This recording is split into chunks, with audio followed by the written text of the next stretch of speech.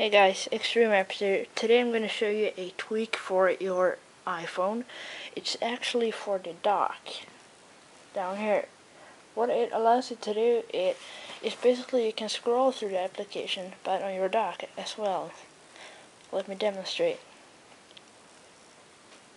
And as you can see, it's not glitchy at all. Your device obviously must be jailbroken because you're gonna need Cydia.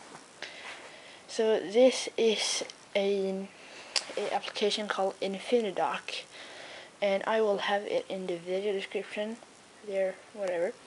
So yeah, it is available in Cydia from the Sinful iPhone repo, and I will have the link or the source URL in the video description as well. So yeah, I like this really much. As you can see, you can scroll through your dock.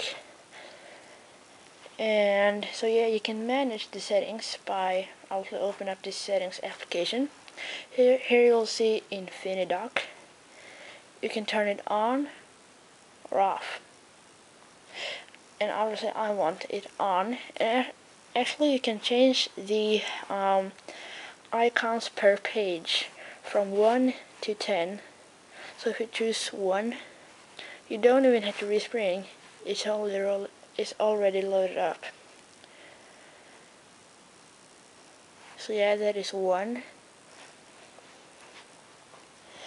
And you can also have it up to 10, which is probably gonna be quite weird, but I'll try it.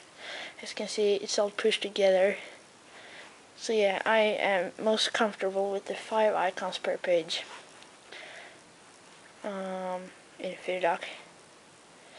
So yeah, this is a really cool tweak that you can get from Cydia, and I am going to stick with this. I didn't download it. I didn't download this only for the review. I actually am going to use this. So it is really nice. I really recommend it. And as I said, it is available in Cydia from the source Sinful iPhone repo. So it is also available in the Cydia store if you want to pay for it. But who want to pay for it? We can get it for free. I mean. So yeah, that is the Infinidock. Thanks for watching. By the way, I'm not going to show you how to install it because you probably know how to install something from Cydia. So yeah, it's called Infinidock. Infinidock.